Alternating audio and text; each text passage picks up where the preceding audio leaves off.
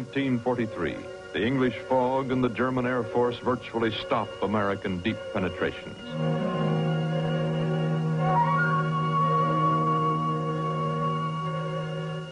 An American correspondent attached to the 8th Air Force writes, "The fall fog is the first break the 8th Air Force has had in months.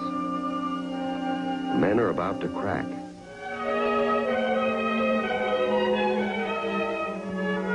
On the outside, the airmen still play at being rough and ready. When a flyer stops cursing or griping, he has something serious on his mind. For the first time, the idea that they might be going to die has come into the lives of these airmen." A waist gunner wrote, "I remember Christmas Day, 1943. We gave a party for a bunch of English kids and showed them around the base. I said to one of them, 'How would you like to see the inside of a bomber?' He said, 'Wizard yank,' and up he went. He poked around and said, 'It's truly a flying fortress.' Well, what could you say to him? The B-17 was a good plane, but it wasn't a fortress. Without fighter escort, it wasn't good enough over Germany. But you don't tell that kind of thing to kids. We just gave them the best Christmas we could and acted like the heroes they wanted us to be." In the next months, the 8th Air Force is reinforced. A new long-range fighter, the P-51, appears.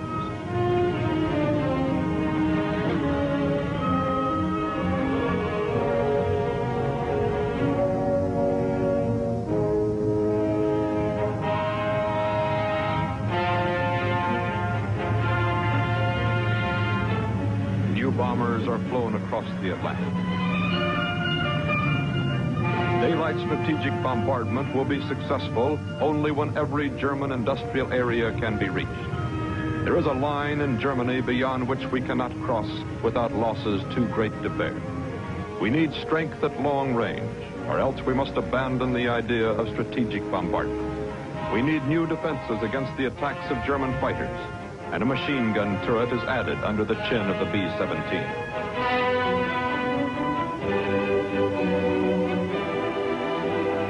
New crews replace those lost over Germany. The depth of our heavy attacks is dependent upon the escorting fighter planes. The speed and performance of American fighter planes is excellent, but their range is too short. Fuel tanks are improvised to hang from the bellies of the fighters. The planes are readied in the first months of 1944. The issue is still to be decided.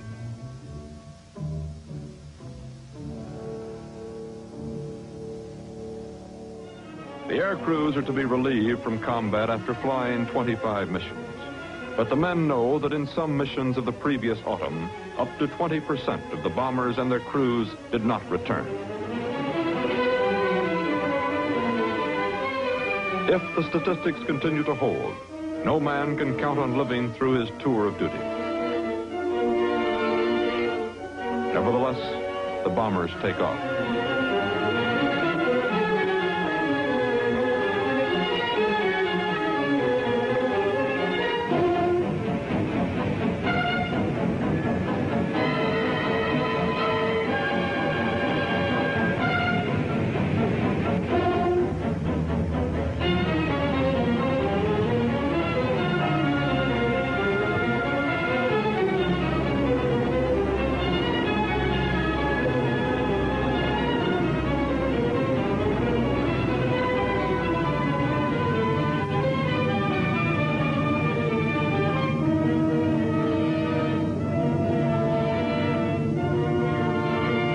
Begins a new tactic in the battle for supremacy in German skies. We hope these fighters, equipped with extra fuel tanks, will make the difference. The fighters now have sufficient range to escort the bombers to and from the targets. They are our last best hope.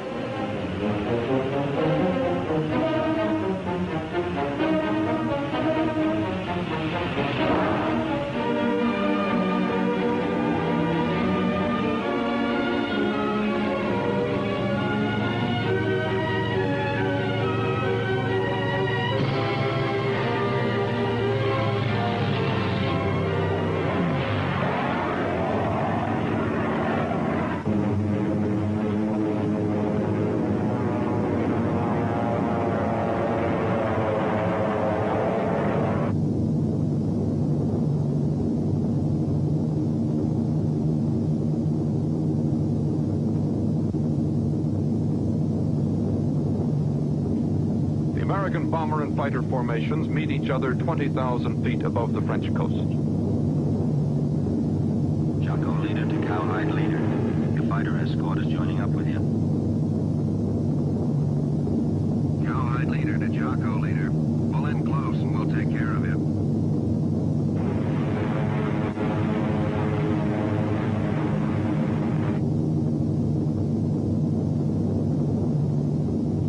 Meanwhile, the German airfields from the Baltic to Bavaria are alerted.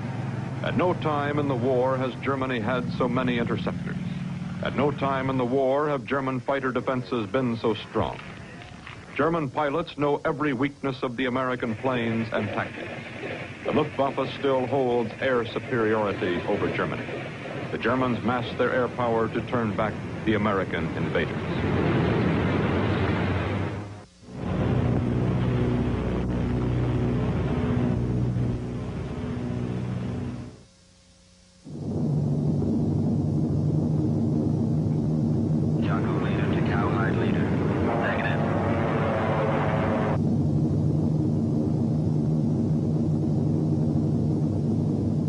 The Americans fly deeper into France, almost to the German border.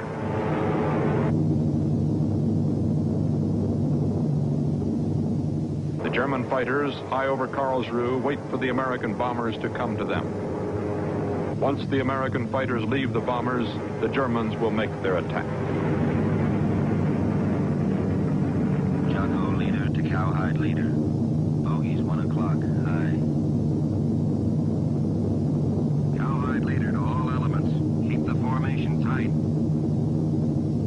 The Germans do not attack. They are bewildered. The escorting American fighters have not broken off.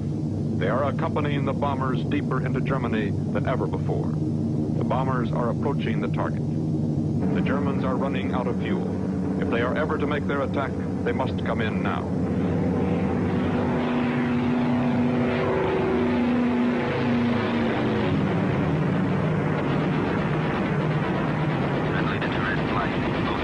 At 5 o'clock, strip tanks and brake left.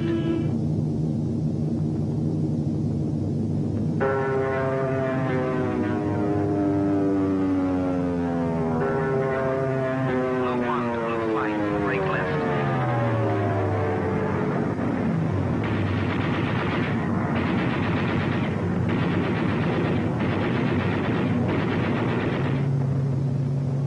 The Germans are engaged and defeated by long-range American fighters.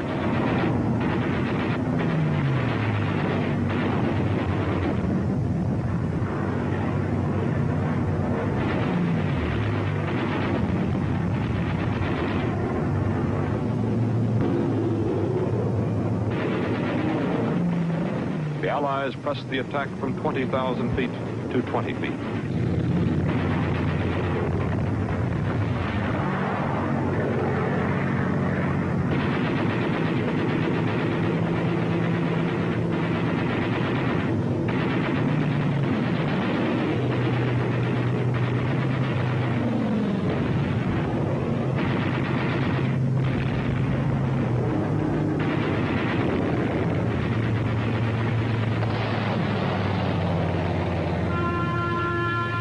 Once the skies have been cleared of German planes, the fighters strafe the anti-aircraft towers.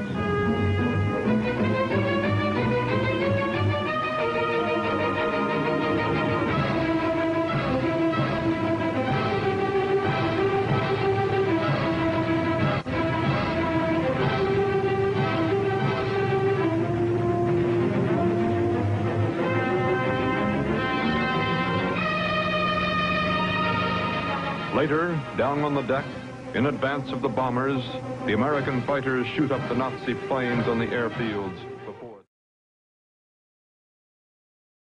Later, down on the deck, in advance of the bombers, the American fighters shoot up the Nazi planes on the airfields before they can rise.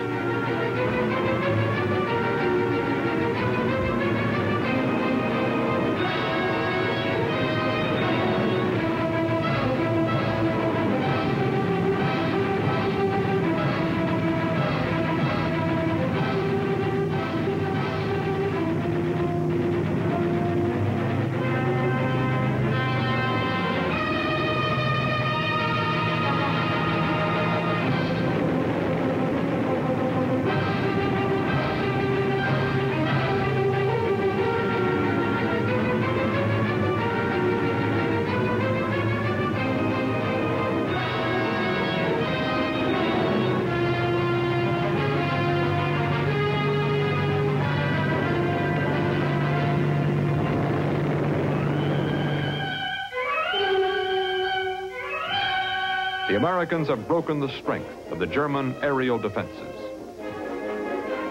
Now the American bombers are free to strike any target in Germany, however deep.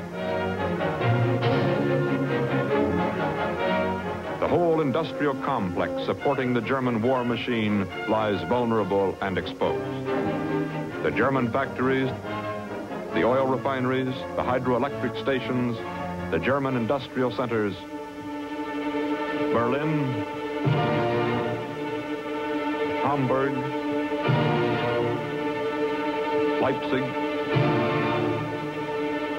Hanover, Brunswick, Stuttgart. Every major city in Germany is bombed and bombed again.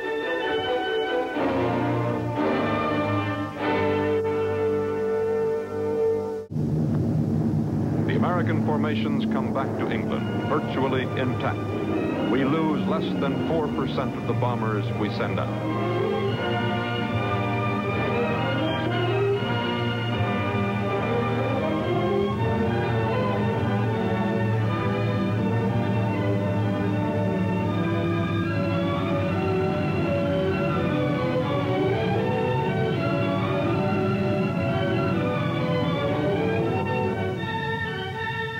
The men of the 8th Air Force know they now have a good chance to live out the war.